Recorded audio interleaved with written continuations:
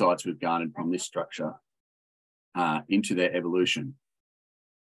Sorry, I just got to click on a window. There we go. Also, some insights that we've garnered into their evolution based on what we've learned from their structure. And time permitting, I've also got a few slides at the end that will talk a little bit about the recent upgrades that we've had to our cryo-EM facilities at UQ, which may be of interest because we're predominantly using the JEOL Cryo-ARM instrumentation now. And I know that that's something that many people don't have much experience with and might be interested to hear something more about. So to get started, I'll introduce the organism that got us interested in these toxins in the first place, which is an organism known as Yersinia entomophaga. So this is a member of the Yersinia genus, and it's an insect pathogen, which is where it gets the name entomophaga from. And it was first isolated from the diseased larvae of a Coleoptera costolitra zelandica, which is shown on the left-hand side here. And so this isolation was reported in 2011, and it was discovered that this bacterium was a novel gram-negative soil-dwelling bacterium that belonged to the same genus as some of these more well-known Yersinia species, including Yersinia pestis, Yersinia pseudotuberculosis, and Yersinia enterocolytica, which are responsible for a variety of human diseases. Yersinia entomophaga seems to be an insect-specific pathogen. And so this work was part of a bigger multi-group collaboration that was focused on identifying candidate new biopesticides. And so Yersinia entomophaga became quite interesting for the simple reason that it seemed to secrete these very potent bacterial toxins that specifically targeted insects. And there was tremendous interest in understanding what the virulence factors were that were responsible for this insecticidal activity in the hope that it might be something that could be harnessed to develop new environmentally friendly biopesticides. So obviously the big question here is, what is it in Yersinia entomophaga that kills these insects, in particular Costolitra zelandica, but as you'll see later on, a wide range of insect pests which are much more globally and economically significant. And so it was determined through a number of genetic experiments conducted primarily by my collaborator Mark Hurst in New Zealand, that the main virulence determinants of Yersinia entomophaga were localized to this 32 kb pathogen Yersinia island. And in particular, there was a series of genes which you can see represented schematically in the genome here, which showed similarity to a recently described family of insecticidal toxin complexes, or TCs. So you can see here the effects that these genes have on the pathogenicity of the organism. So when you knock out those genes, you have a relatively benign bacterium, but when the wild type bacterium is fed to a susceptible insect, you see that within 24 to 48 hours, it's a very drastic effect on the insect, which leads to its death soon thereafter ingesting it. So it was demonstrated both by genetic experiments as well as through mass spectrometry, isolation of the products of these genes, and characterization of their oral toxicity, that indeed these genes here were acting synergistically to form some sort of protein complex, which was having this toxic effect. And so there was an interest in understanding better what these genes might look like in terms, or these gene products might look like in terms of their structure, because while these genes have been described as insecticidal previously, there was no known structures at the time that we embarked on this project. What was known is that they were similar to this gene island here that was first described in another insecticidal pathogen, Photorhabdus luminescens. And as I said, they belong to this TC family of toxins, or ABC toxins, as we like to refer to them, because they're tripartite toxins that contain at least one representative of three different genes belonging to the TCA family, the TCB family, and the TCC family. And they're almost always identified within gene clusters, suggesting that they're very tightly co-expressed and co-regulated in terms of their expression. So when they're expressed, they assemble into large multi-subunit complexes that are typically secreted by the bacterium. And as I said, they were first identified in this insecticidal pathogen, Photorhabdus luminescens. Now, before I get started on Yersinia entomophaga, I just want to talk a little bit about Photorhabdus luminescens, because it's a very interesting bacteria if you haven't heard of it. It's perhaps most famously known as the bacterium that was discovered as being responsible for this phenomenon known as angel's glow. And so angel's glow is something that was documented in many famous battles throughout history, perhaps most notably the American Civil War. And so it was the student of a microbiologist, the son of a microbiologist in America, that became interested in this phenomenon known as angel's glow and was intrigued to know what it was that was causing this.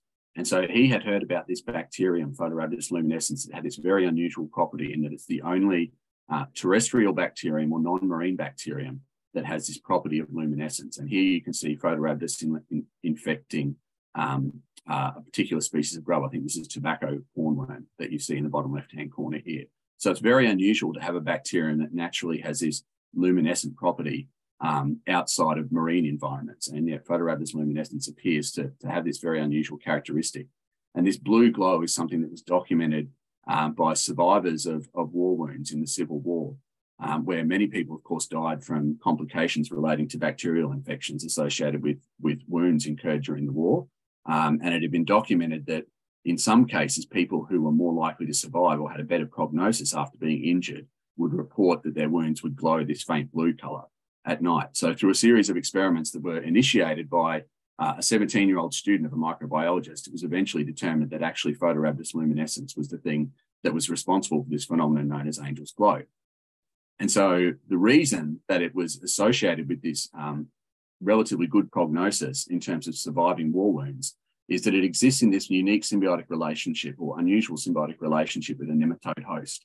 And so what it primarily does is it exists in symbiosis with the nematode that you see here, and the nematode sources out a food source. It kills an insect by secreting the bacterium into the gut of a susceptible food source. And then that bacterium in turn secretes toxins, which bioconvert the cadaver into nutrients. At the same time, bacteria like Photorhabdus luminescens also secrete antibiotic compounds, which minimize competition from other microorganisms. And then that process generates a food source that allows the bacterium to reproduce, but also the nematode to reproduce. And you can see here the life cycle continues in this symbiotic pattern. So it's a really neat story about Photorhabdus luminescens. And as I mentioned, ABC toxins are one of many bacterial toxins that are found encoded within the genome of Photorhabdus luminescens, and which indeed have insecticidal activity. But Photorhabdus luminescens is a little bit different to Yersinia entomophaga because it actually produces lots of toxic molecules. It's been described as one of the most toxic bacteria that exists because its genome literally encodes for many, many, many different toxic proteins. And this is in contrast with Yersinia entomophaga because it seems as though in Yersinia entomophaga there are far fewer bacterial proteins that at least have characterized insecticidal toxicity. And certainly the genes that encode for the components of this bacterial toxin, the NTC, seem to be the predominant genes responsible for the toxicity of the organism. So here you can see a series of toxicity trials that were conducted against a range of insect pests of varying economic and global significance. And in many cases, if not all cases, where you see toxicity of the bacterium, you also see toxicity of the purified Yersinia entomophaga toxin complex, including against this guy here, which is quite interesting. This is Plutella xylostella, also known as the diamondback moth. And this is actually a very significant pest globally. It's estimated to cause massive crop losses in green leafy vegetable crops around the world. And so developing new bioinsecticides against insect pests like this it's really looking outside the sphere of structural biology, which I'm immediately interested in, is actually something that's a very significant challenge for us to face as a society globally, and one that requires concerted effort to overcome problems with acquired resistance and so forth. So Yersinia entomophaga provides a potential solution to these problems that some of these insect pest species provide. And we know that the NTC is the main virulence determinant of Yersinia entomophaga. So that then begs the question of what's the mechanism associated with insecticidal activity. And given that there were no structures of the NTC or related proteins at the time that we embarked on this project, we were certainly interested to try and answer that question. And so we started working together with Mark Hurst and also with the group of Sean Lott in New Zealand, who have expertise in X-ray crystallography, to characterize the components of this NTC assembly. And so over a period of several years, we were successful in characterizing all of the different components of the NTC. Initially, we solved low resolution structures of this TCA component that you see here, and subsequently and more recently, work led by Sarah Piper as well as Lou Briold in my lab at the time, led to the determination of cryo-EM structures of this TCA component of the NTC assembly. And preceding that, we also worked together with Sean Lott's group and Jason Busby, a PhD student in his lab, to determine the crystal structure of this TCBC component or the NBC component of the toxin. So here you have the three different characteristic genes that make up an ABC toxin. You have the A genes, the B genes, and the C genes, and they contribute to these two separable components of the toxin. So I'm going to talk a little bit more about these structures and what we learned from them before I move on to some more recent work. But just to quickly summarize, I guess, the functional insights that are gained from these structures and the information that we have today. So you can think of the NTC as being a prototypical example of this subfamily of this family of ABC toxins, which we now like to think of as being a functionally analogous subfamily to a much more larger and wider family of bacterial pore-forming toxins known as binary toxins. And so to borrow the analogy or the terminology that's used to describe the function of binary toxins, these are comprised of two separable components, an active component and a binding component. And so they're usually referred to as AB toxins, but that terminology, when we apply it to ABC toxins, can be a little bit confusing because the A and the B are reversed compared to the TCA and the TCB components. So I'll just try and refer to them as being the active component and the binding component rather than AB toxins. So they have molecular weights of around 1.5 to 2.5 megadaltons. And the two components are often encoded by multiple large genes co-located in a single pathogenicity island. And so this is where ABC toxins are a little bit different to your prototypical binary toxins in that these two separable components are often encoded for by multiple genes. So in the case of the active component, it's usually encoded for by two genes, but sometimes we see gene fusions, meaning that it's encoded by a single gene. And the binding component is encoded by anywhere from 1 to 4 genes. And the example that I'm going to talk about today, Yersinia intermophaga, is an example of one that's encoded by 4 genes here, which is one of the more complex versions of the toxin. So I first want to talk about the active component of the toxin. And before I do that, I'll just get my pointer sorted out. So to talk about the active component of the toxin, as I said, we solved the structure of this using X-ray crystallography, working in collaboration with Sean Rott's group at the University of Auckland. And so this is a 240 kilodalton complex, and it's a really nice example of a cooperatively folded structure, because what you can see here is that the YNB protein, which is colored in magenta, red, and green, basically forms a continuous beta spiral with the YNC structure, which is colored in blue and cyan. And so there's basically no interruptions to that continuous fold when you go from the C terminus of YNB to the N terminus of YNC. And in total, we have 90 beta strands, which make up this spiraling, predominantly beta structure, which is capped at one end by a beta propeller, and it's capped at the other end by something called an RHS-associated core domain, which is shown in cyan here.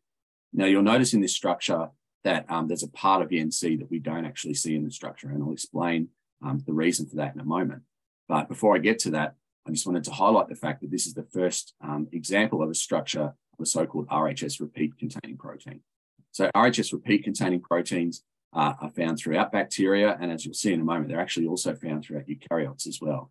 And they're characterized by the presence of this RHS consensus sequence, which is a short, roughly 15 amino acid sequence, which has a very strongly conserved central YD dipeptide. And as is evident in our structure, you can see that that RHS repeat is actually a single strand turned strand motif. And so this was something that was not known previously in the absence of structural data. What we found is that wherever there was a predicted RHS repeat bioinformatically, you had this very striking strand turned strand repeat. And in fact, because we had so many of these in a single structure, one of the things that we were able to do with this was to refine the actual consensus sequence for the RHS repeat. And we found that almost all of these strand turned strand motifs here fit the RHS repeat sequence when you refine it based on the parameters of this structure. It also allowed us to discover a wider distribution of RHS repeat containing proteins, which is something I'll talk about in a second. But before I get to that, I wanted to talk about the purpose of this beta spiral structure. So what it's actually doing is it's generating a large internal unfilled cavity.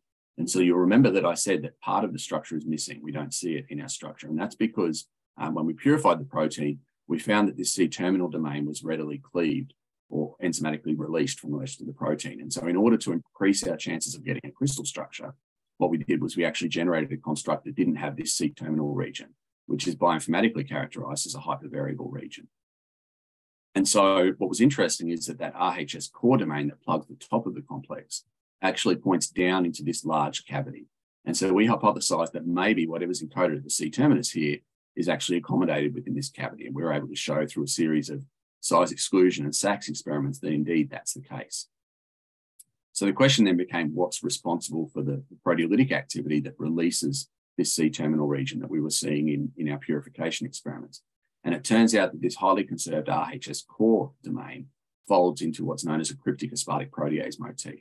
And when you mutate the catalytic aspartate, shown in the structure here, you no longer get cleavage of that C-terminal region, and you instead have a complete Yen-C protein forming a complex with Yen-B. So basically what this tells us is that we have this really neat cooperatively folded structure that accommodates a hypervariable region of the C-terminus. And it turns out that this hypervariable region is actually usually a cytotoxic molecule. And this is what's responsible for the fundamental cytotoxic activity of ABC toxin complexes. It's encoded at this C-terminus here, and it's encapsulated within this protective cocoon, which it's able to cleave from in cis, so that the cytotoxic domain is actually freely bouncing around within this capsule here and able to get out once some sort of stimulus triggers release or opening of this beta propeller domain. So that was a really neat example of an RHS protein and the first example of an RHS protein. And as I said, we were able to refine that RHS consensus sequence based on what we saw in this crystal structure and go looking for other RHS repeat containing proteins, which may or may not be functionally related. And so just to take a very quick detour before I come back to talk about ABC toxins, I wanted to show you a very recent structure that we've solved of another RHS repeat protein from bacteria. This one is found in E. coli, and it's known quite creatively as RHSA. And you can see here comparing the sequence of RHSA or the domain structure of RHSA to Yen-BC. It's a much smaller protein. It's only a single protein, but it has this large stretch of RHS repeat sequences. And when we solved the structure using cryo-EM very recently, what we found is that unsurprisingly, these RHS repeats again form this strand-turn-strand motif, and they're again forming this large hollow cage-like structure that's well suited, we think, to encapsulating something. So what's RHSA encapsulating? Well, it turns out that the C-terminus of RHSA also encodes for a cytotoxin, and in this case, it's actually partnered with a cognate immunity protein known as UBA. And bioinformatically, we think that the C-terminal cytotoxin of RHSA is an RNase. The other thing that we know is that from some very recent work that's been published by some other groups working in this field, is that these RHS proteins are actually type 6 secretion system associated effectors. And so they have a very conserved amino acid sequence at their N-terminus up here somewhere that actually interacts with the needle tip of a type 6 secretion system. And so it seems that these are bona fide type 6 secretion system effectors, which are delivered via the canonical type 6 secretion system mechanism. And so, and they have these cognate immunity proteins, which is also something that's characteristic of effectors associated with type 6 secretion systems. So what we can conclude from this is that maybe RHS repeat sequences are these generalizable building blocks for this cage-like structure that likes to encapsulate potentially toxic proteins. And what's interesting, as I said, is that we also found some evidence that these were present in eukaryotes. The consensus sequence that defines them was separately defined as a YD repeat sequence. And again, I come back to the point that there's this very heavily conserved central YD dipeptide, which characterizes both the YD repeat and the RHS repeat. And so it turns out that these are probably exactly the same thing, and that eukaryotes have just borrowed them from prokaryotes for exactly the same purpose, that being to package toxic or otherwise sensitive proteins within this protective shell. And so an example that's not from our lab, but one that was published by a couple of other groups working in this space, is the structure of this protein here, tenurin, which came along subsequent to our work on the NBC complex, and which showed that, again, you have this characteristic YD or RHS repeat-rich shell, which packages something internally. And in this case, what's being packaged is a neuronal signaling molecule that's important in the very early stages of neuronal cell development. So that's kind of my little detour into RHS repeat proteins. I now want to come back onto ABC toxins and talk about the binding component of ABC toxins. So that Yen-BC structure is the active component. This now is the structure of the binding component. And this is a cryo-EM structure that was solved from data collected by Lou Briault, who was a PhD student in my lab. And the structure determination and interpretation was done by Sarah Piper, who was also previously a PhD student in my lab. And I think I saw her in the audience today, now working down at MIPS. So here you see the cryo-EM map shown on the left-hand side has a resolution of around 4.4 angstroms. So not particularly impressive by today's standard, but still well and truly enough in order for us to build a nice atomic model of this structure, which you can see on the right-hand side here. So this is a co-complex of two different TCA-like proteins, Yen-A1 and Yen-A2. And there are some very flexible regions of this structure, which are evident in the map but which I've circled over here just to really highlight them. And we refer to these as the arm and the leg regions of the structure, because they kind of move around freely and independently of the body of the structure, which is this pore-forming device that you see here. So the other thing that I want to point out is that these flexible regions aren't actually fully modeled in this structure. And what we were able to show when we looked at structures that were thresholded at a much lower cutoff is that there are additional densities which accommodate these two elements of the NTCA structure, which are quite unique to NTCA and not seen in any other structures that belong to this toxin subfamily. So these are functional enzymes, they're chitinases, and we've solved the structure of both of these using X-ray crystallography, again in collaboration with Sean Lott's lab. We've shown that they are actually functional and that they're able to hydrolyze chitin like all chitinases do. And we're also able to show that they fit very nicely into these very flexible domains that are sort of at the end of the arm and the leg region. So you can kind of think of these as being the hand and the foot of the NTC, if you like, connected to the body of the complex by the arm and the leg domains. So we've been very curious for a while about what these chitinases are doing. We have a couple of hypotheses, and to explain one of those hypotheses in a little bit more detail, I first need to show you what this structure looks like when you reconstitute into a liposome or a lipid membrane. And so here now you see a lower resolution structure of the NTCA complex, and it's been reconstituted into liposomes. And to get the complex to undergo this drastic conformational change, one of the things that we usually need to do is mildly destabilize the structure. And in this case, we introduce a very low concentration of denaturant, much lower than the concentrations that would be used to completely denature the structure, but sufficient to slightly destabilize it, and then reconstitute it in the presence of liposomes in this case. So here you can see a 9 angstrom structure, which doesn't allow for model building de novo, but does allow for us to sort of fit the different parts of the complex as rigid bodies and get a bit of an understanding for what the conformational rearrangements are that are going on here.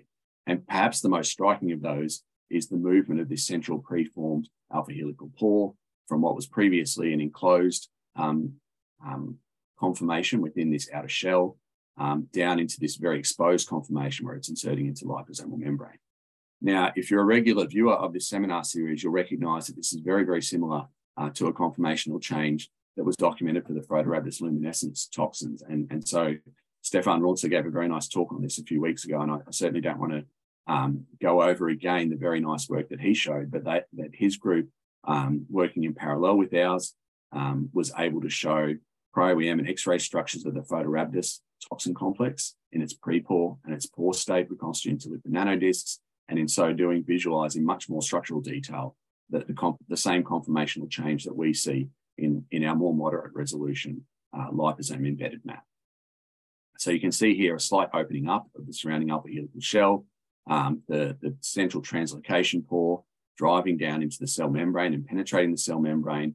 And schematically, there's been a representation here that the outer surface of this shell is interacting with an as yet unidentified, or at the time that this work was done, an unidentified cell surface receptor. What's interesting about this is that highlighted in different colors on the surface of the TCDA1 structure that you see here are these putative receptor binding domains. They're all beta sandwich folds, and they're all potentially implicated in receptor recognition based on their position in the structure, and also the fact that the beta sandwich fold is something that commonly facilitates protein-protein and protein-glycan interactions. Now, if you compare the structure of the Photorhabdus luminescens toxin complex with the structure of our NTC complex, what you find is that, curiously, these chitinases sit in a region that would likewise suggest they might be involved in receptor recognition. So here you see the relative location of the putative RBDs in the Photorhabdus luminescens toxin complex. Here you see the location of the chitinases in our NTC structure. And so we next asked the question whether these chitinases might be facilitating some sort of receptor recognition event leading to association with a predefined membrane surface. And so we embarked on a glycan array screen where we first screened the entire Yersinia entomophaga toxin complex and looked for binding to glycans on this colorimetric chip assay. And so what we found was a lot of hits, which is not uncommon for these types of experiments because they're not necessarily picking up everything that's a very specific interaction. They're just a binary signal that represents binding or no binding.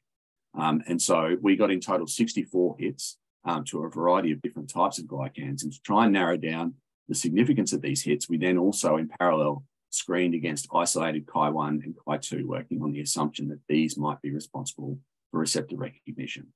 And we then looked at hits that were conserved between the Chi-1 and the Chi-2 hits, and also between the NTC hits.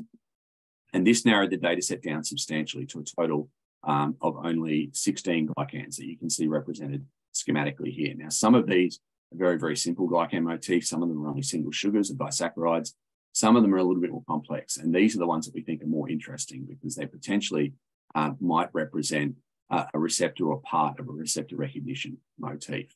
And so we've been able to validate the results that we saw in our glycan array screen using SPR. And we found that we actually see quite tight binding to especially the more complex glycans, things that are in the tens of nanomolar ranges, suggesting that this interaction might be something that is facilitating a physiologically significant binding event. And so in parallel with trying to understand the chemical basis of receptor recognition, we've also been looking at this at a cellular level. And so working together with Sam Stebbins, my colleague up here at the University of Queensland, we've used live cell imaging approaches to visualize toxin uptake by mammalian epithelial cells in this case.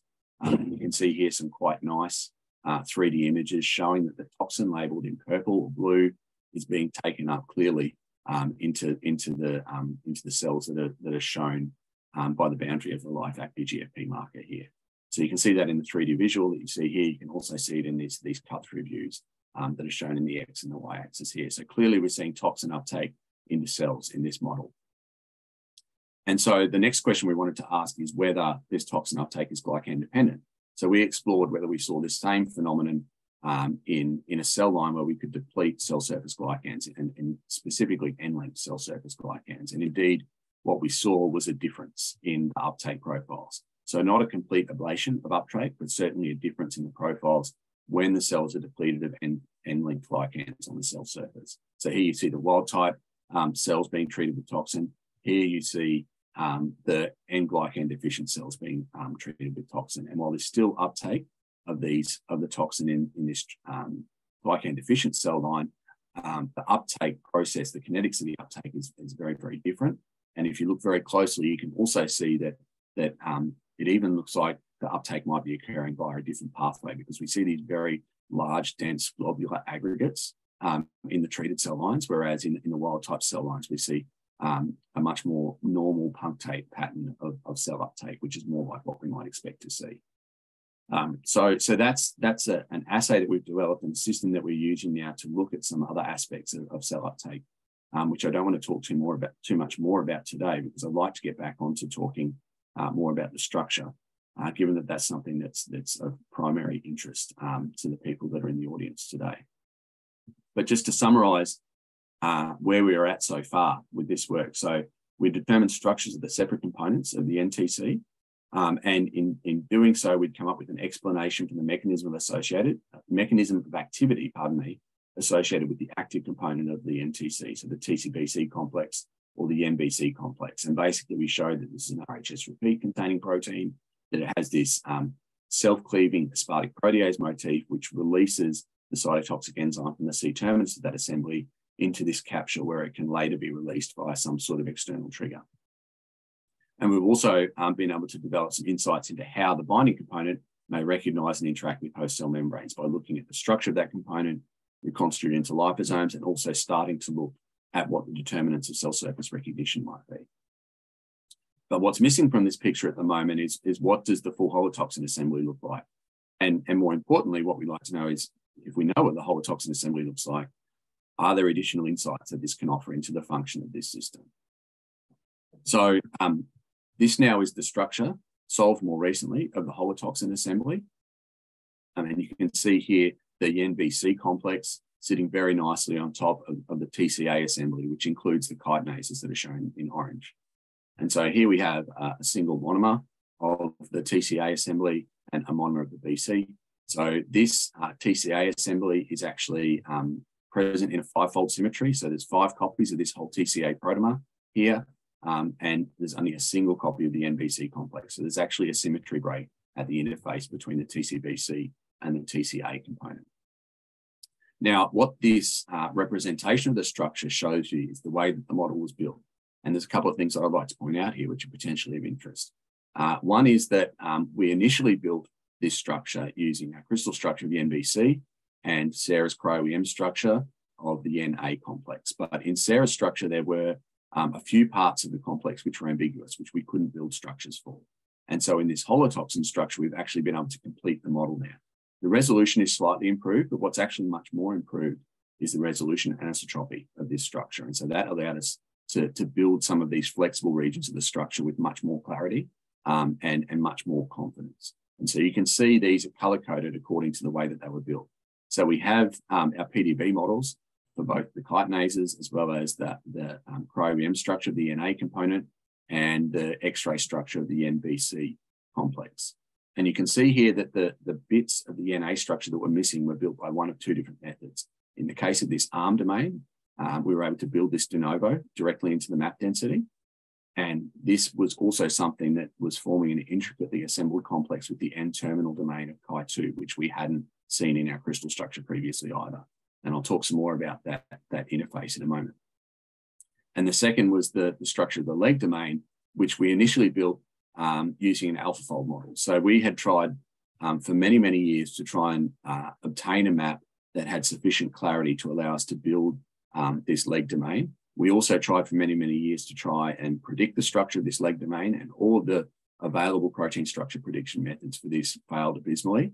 And as soon as AlphaFold 2 was released, I tried inserting the sequence into AlphaFold 2, and it immediately gave us a structure which looked very, very similar to the lower resolution map density we had here. So this is really a very nice example of the success of AlphaFold 2 in predicting difficult to model structures.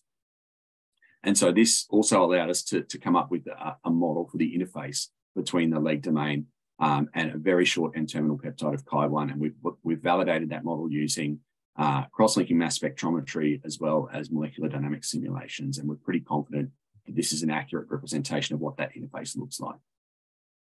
So what I want to do is I want to talk about this holotoxin structure now, and I want to talk in particular about what we see in this holotoxin structure, which is different to what we saw in the two separate components, and why that's interesting. And so the first thing that's different probably is no surprise, and it's the interface between the BC component and the A component, which is where that symmetry break occurs. So we only have an asymmetric copy of the TCBC component, the MBC component, but we have a pentameric symmetry in the TCA component. And when you fit the component structures into the EM density map of the holotoxin, what you find is that the TCA component matches the EM density of the holotoxin almost perfectly, suggesting there is very little conformational rearrangement, at least of the backbone of the symmetrical part of the structure. Where the most drastic changes occur is in the plug domain of the NBC complex or the TCBC complex. And you can see that the crystal structure density doesn't fit the map density at all. And so in fact, what's going on here is when you generate a simple animation morph, you can see that this results in an opening up of the pore, of the plug rather, at the bottom of the BC complex. And when you overlay this with the photorhabdous luminescence, the corresponding structure from photorhabdous luminescence, you see that this conformational change is completely conserved. Now, again, I don't want to go over the examples that were presented by Stefan Raunter of what happens in photorhabdous luminescence, but his group have done some very nice work where they've incorporated MD simulations into their structural data and shown that there's a very complex unfolding and refolding event, which likely accompanies this opening up of the plug domain to allow the cytotoxic enzyme to escape down into the TCA pore lumen. What I did want to highlight, though, is the fact that this very strongly conserved structural rearrangement explains very elegantly some observations that were made as many as 15 years ago, where people had noticed that they could recombine the genetic components of different toxins into a single organism and produce functional chimeric holotoxins. And this particular example here was one where they took two different toxins from Xenorhabdus nematophila, which had differing insect specificity. And when they mixed and made chimeric or hybrid toxins, they were able to change the insect specificity by mixing the TCA components with different BC components. But people have also done similar experiments where they've taken not just components from different toxin islands within the same species, but actually components from completely different species and combine them, and they do form functional holotoxins. And this structural data perfectly explains why that's the case. So it's quite interesting and worth noting, I think. So the second thing that I wanted to talk about is the new parts of the structure that we were able to see. So that interface is something that is an example of the structural change in the holotoxin. These aren't necessarily structural changes, but they're parts of the structure we hadn't seen previously in the individual component structures. And the first of those is this arm region of the structure. And at first we thought that this fold actually looked very similar to the putative receptor binding domain that's inserted into a similar region of the photoradiolusminescent shell. But upon closer inspection, it actually turns out that the insertion site is very slightly different. So here you can see in the corresponding photoradiolusminescent structure, you had this very nice example of a beta sandwich fold inserted between two alpha helices that form that TCA core that surrounds the central pore domain. And there's a loop between these two alpha helices here, which is actually where the corresponding domain of Yersinia entomophaga is inserted. And rather than seeing complete deletion of the RBD-A domain, as it's called, from photoradiolusminescence, we actually see some residual structure still remaining, but it's certainly not a beta sandwich fold anymore. And you can see that that's confirmed when you do a sequence alignment as well. You can see that these are inserted into very different parts of this alpha helical backbone of the structure, despite the fact that they both form in beta sandwich folds. Now, the other thing is that if you try to superimpose these two domains on top of one another, the RMSD is actually not very good. They're both examples of beta sandwich folds, but they're actually quite different structurally for two proteins that belong to the same domain family. And so when we did a structural comparison of our ARM domain with other structural homologs found in the PDB, what we found is that it's most similar to these components of T-cell receptors, but also to this bacterial protein, CFAE, which is a two-domain protein that forms the base of a bacterial fimbriate structure. So here you see CFAE. It has two domains known as an adhesin domain and a pilin domain. And what it does is it actually forms fimbriate structures by accepting a donor strand from a corresponding beta sandwich structure. And the building block of that is that CFAB protein that you see down the bottom of this structure here. So we examined our ARM domain in the context of the complex that it forms with the chitinase that's bound in the hand position, known as Chi2. And what we found is that actually this assembly mechanism that you see in the fimbriate structure formed by CFAE is something that seems to be borrowed by the Chi2 and terminal domain in the way that it interacts with the ARM domain, where you have this donor beta strand from the N-terminal domain of Chi2, and it's sitting in this hydrophobic pocket that allows it to form this very tight association with the ARM domain of Yen-A1. And so that's very interesting. Now, when we compare the leg domain of the TCA structure to other known insecticidal toxin complex structures, what we find is that the differences are much more subtle. So here you can see still a beta sandwich domain, but allowing incorporation of this Chi2 domain and actually belonging to quite a different family of beta sandwich proteins. In the case of the leg domain, what we found is that the RMSD comparison of the leg domain of Yen-A2 with these RBD regions of the TCDA1 structure, the photoradiolusminescence toxin complex, is much more favorable. So the RMSD is only around 2 to 3 angstroms. The sequences align quite well. The Z-scores are quite good. And save for a few individual insertions, they look like they superimpose quite well. So this leg domain of Yen-A2 seems to be a more canonical insecticidal toxin complex like beta sandwich fold, if you like, if you want to describe it as that. But what's very striking about this part of the structure is that the position of that leg domain is very different. And that's emphasized in this overlay that you see here, where we've taken all of the available structures of TCA-like proteins and superimposed them on top of one another. And here you can see the position of the photoradiolusminescence RBDs. And here you see the position of the leg domain, which is responsible for binding Chi1 in the Yersinia entomophaga toxin complex. And hopefully you can appreciate that there's a fairly significant rearrangement there. Okay, so what happens next is you can see that we can animate this rearrangement in a way that emphasizes that movement. So here you see the static structures of the different TCA components. And in this movie, which I think is going to play, you can see that rearrangement that takes place there, the swinging out of the leg domain. Now, we asked the question of why do we see this down conformation in the TCA structure of Yersinia entomophaga compared to the up conformation that you see in almost every other structure. And it turns out that when you bring Chi1 in the mix, it initially looks like it can be incorporated quite nicely. But when you then introduce the neighboring protomers, you start to see a clash, which creates problems for for incorporating all of these leg domains in the up conformation. Okay, so I'm going to move quite quickly because I can realize that we're going to run out of time if I don't move through this last bit quickly. So here I'm now comparing the pore-form structure of the NTC with the pore-form structure with the pre-pore structure. And something that I wanted to point out here is some differences that we also see in our pore-form structure inserted into lipid nanodisc compared to some of the other structures, in particular the photorhabdous pore-form structure, which is shown on the right-hand side here. The most striking difference we see is that the pore actually seems to push down further out of that surrounding alpha helical shell in Yersinia entomophaga than it does in photorhabdous luminescens. And that's because this alpha helical peptide, which is formed from this flexible linker domain, docks against the inside of the TCB binding domain rather than against the top of the alpha helical pore. We also see a more significant widening of the surrounding alpha helical shell than what we see in the photorhabdous structure. And this is despite the fact that there's a very high degree of sequence conservation between the two toxins, about 35% identity in this region, about 70% sequence conservation in this region. So this brings me to a bit of a summary of this work where, at this stage, it's not clear whether what we've captured are structural differences between the NTC and the photorhabdous toxin in particular, or whether we've captured distinct points on a shared molecular trajectory or pathway.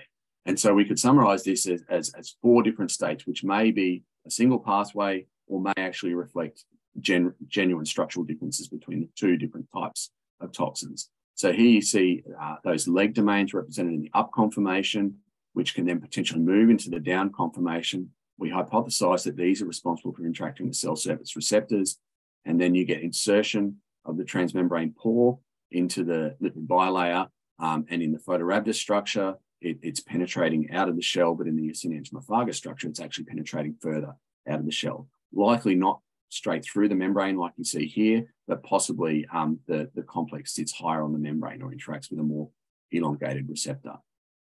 Now, I realize I'm going to run out of time, so I'm going to skip the next few things that I had in just in case there was time to talk about them. And just very, very quickly, if I can have 3 minutes to talk about the JEOL Cryo-ARMs at UQ. Is that all right, Mayada? Yep, cool. Okay. So as I mentioned at the start, we at UQ have recently moved to a new platform for cryo-electron microscopy. So we've been doing cryo-EM for quite some time. We've been doing high-resolution cryo-EM since we got this K2 detector in 2015. But in 2019, we moved to the JEOL Cryo-ARM platform and officially embarked on construction of a new cryo-EM facility. So this was something that we began a demolition and a refurbishment process in early 2019.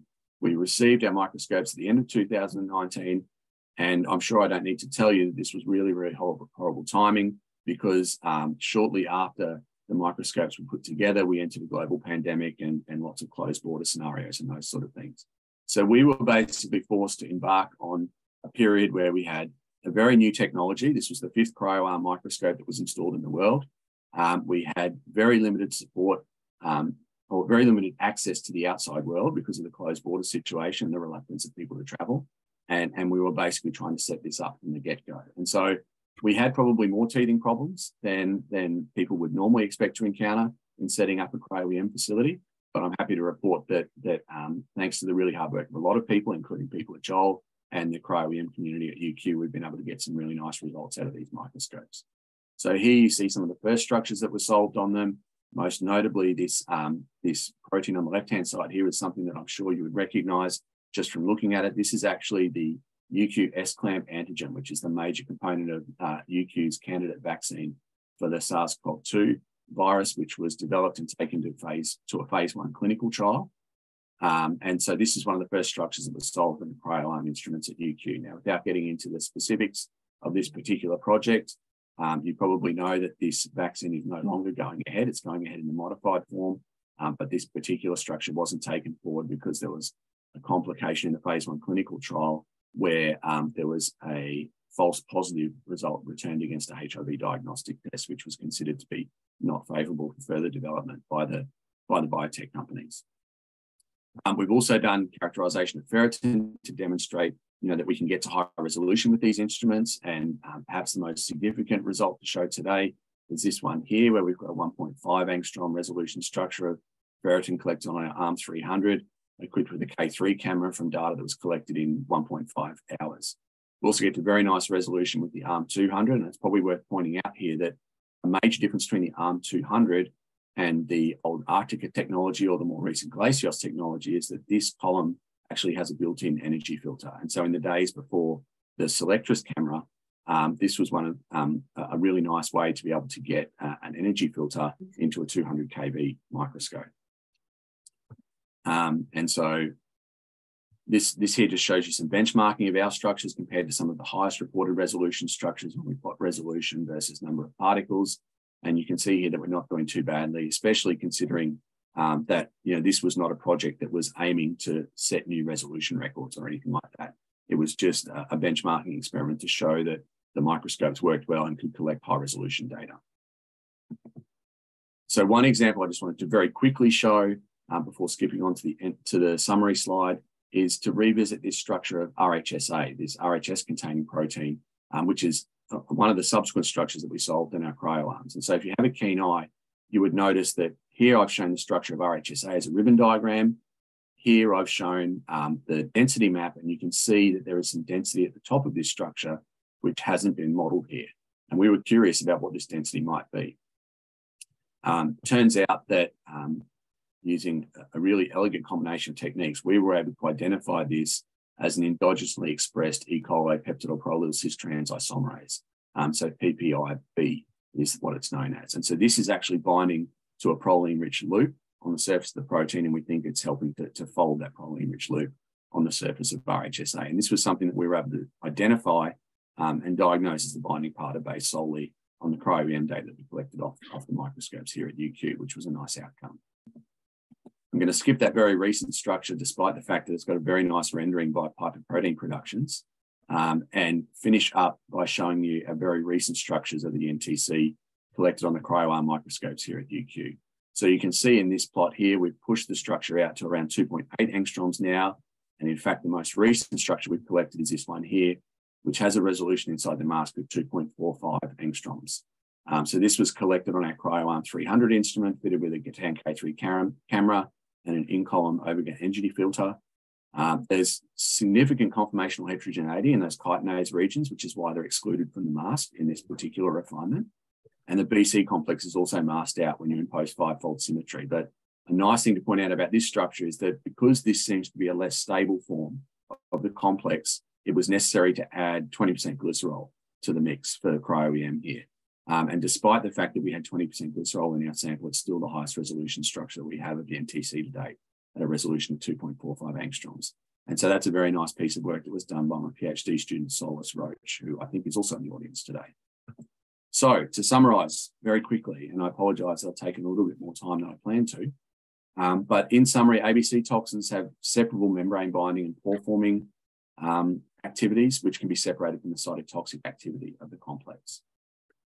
And so the NTC represents an unusual, recently evolved ABC toxin subtype with clear structural differences in architecture and structure to other ABC toxins, including the very well characterized system from photoradioactive luminescence, which some of you will already know about. So I think the cryo-EM played a pivotal role in elucidating the mechanisms that underpin the assembly, packaging, localization, and delivery of the cytotoxins that are delivered by these assemblies. And finally, as I showed a very small appetizer of at the end there, we're now in a position where the JEOL Cryo-ARM systems at UQ are really well-established platforms for single particle cryo-EM. And we're looking forward to producing and publishing a lot more data from them in the very near future. So keep your eyes out. Okay, so I'll just acknowledge the people that are involved, the collaborators and the people in my lab who I mentioned throughout the talk, and in particular, the members of the UQ Cryo-EM community who've really worked very productively together to demonstrate that these new systems are working well and get them up and running in collaboration with our industry colleagues at JEOL. So I'll wrap the talk up there. Thank you for listening and invite any questions in the 7 or so minutes that we've got left. Thank you so much, Michael, for the very interesting seminar, and congratulations on the JEOL Cryo-ARM facility. And now the room is open for questions.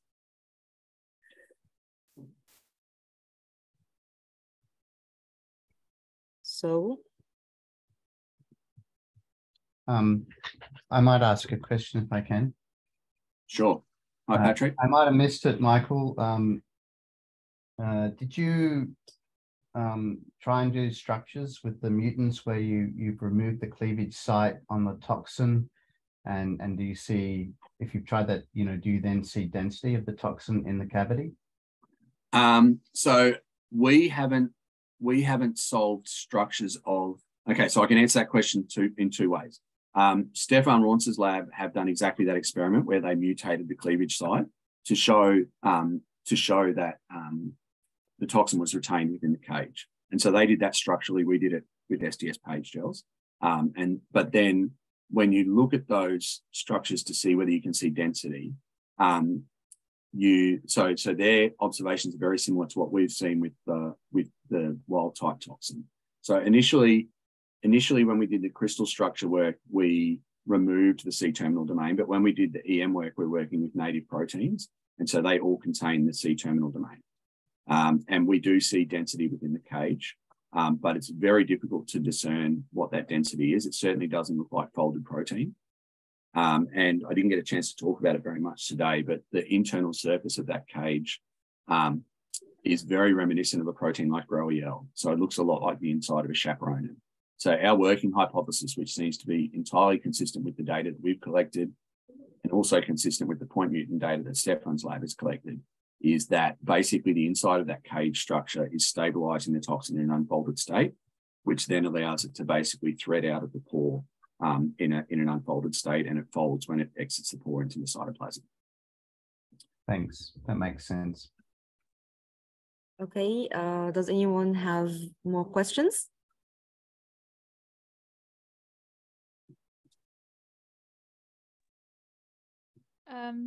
I'll ask one if nobody asks a question. Hi, Michael. Hi, Sarah. Yeah, I was just wondering, I mean, obviously I have a lot of biological questions about that project since I left, but I was actually wondering how often you use the faceplate, given that have you used it, for example, for the smaller proteins? When you collect the data set on the RHS repeat proteins, or are you using it for tomography, or are you using it like throughout? Yeah, so we haven't used faceplates at all for single particle work. Obviously the energy filter is in column and we use it all the time. But we haven't done any imaging with faceplates, including for the smaller proteins. So the RHSA protein that I showed there, that's a 140 kilodalton protein that is primarily beta sheet and no alpha helices. And so that was a really challenging target and took lots and lots of repeated efforts to get really thin ice and nice orientations and those sort of things. And we'd actually, you probably know this, that we had about 3 or 4 goes at collecting data on different instruments around the world. I won't name any facilities that we went to because I don't want to name and shame microscopes or give the impression that different microscopes weren't as good as ours. But the first time that we got that structure to fall out was when we collected the data on the cryo-ARMs. So no faceplates, but it was a very challenging structure, and I'm quite certain that the energy filter is important, and possibly also the coherence of the cold feg is possibly important as well. And that's a little bit consistent with some of the comparisons that we've done that I rushed over a little bit at the end, but we often see better resolution of structures from fewer particles than what you would on average see recorded in the literature. Obviously, there are certain groups that have access to the latest technologies from different vendors, and when they really try and push and collect the best data, they do as well or better than us. But we're not really in the business of trying to squeeze out record resolutions or anything like that. And I think that we find that on average, we're getting to similar resolutions or better from less particles. And so I think that is probably a combination of the energy filter and the cold feg system, because we haven't really done a lot of work with the faceplate at all. Does that answer your question? Yeah, thank you. Okay, is there anyone has more questions? Okay, actually I have a question. Okay, for the recent ENTC holotoxin structure that you have mentioned using cryo-ARM, what was the lipid mimetic system that you used? Was it nanodisk? or? Yeah, so the recent one was lipid nanodiscs. That right? Yeah. So that was actually data that was collected by Sarah as well during her PhD, and images were acquired on our old TF30 microscope. So we're working on trying to optimize that prep and also to get a high resolution pore-form structure at the moment in nanodiscs. But yeah, so that's still a significant improvement over the liposome embedded structure, which was the first one that I showed. Okay, great. Yeah. Okay. Again, thank you so much, Michael, for today's seminar, and thanks for all audience who attended the seminar today. And please remember that the date for upcoming seminar will be held on December 13th, and our guest speaker is Dr. Kleiman Verba. Enjoy the rest of the day, everyone. Bye-bye. Thanks a lot. Thank you.